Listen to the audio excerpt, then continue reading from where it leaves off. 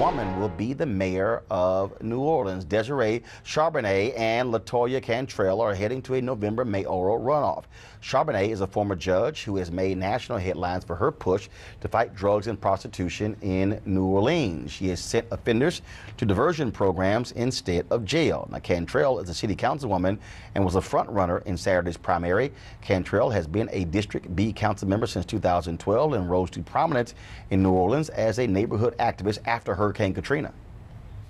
It feels like the people have sent a strong message, and I'm willing to not only receive that message, but be the voice for them to improve the quality of life of our citizens here in New Orleans.